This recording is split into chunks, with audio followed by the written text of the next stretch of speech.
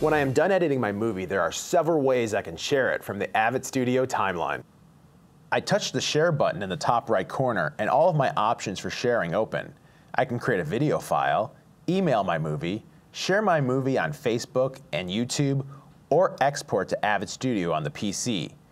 If I select video file, I can choose a render size of small, medium, or high definition, and my movie will render to my photo library on my iPad.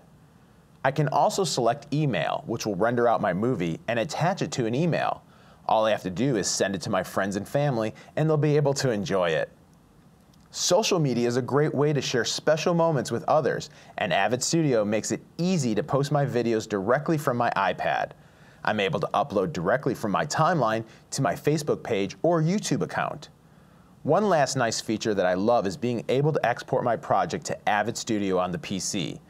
This allows me to start my movie on the iPad and finish it on my PC with more advanced editing and special effects.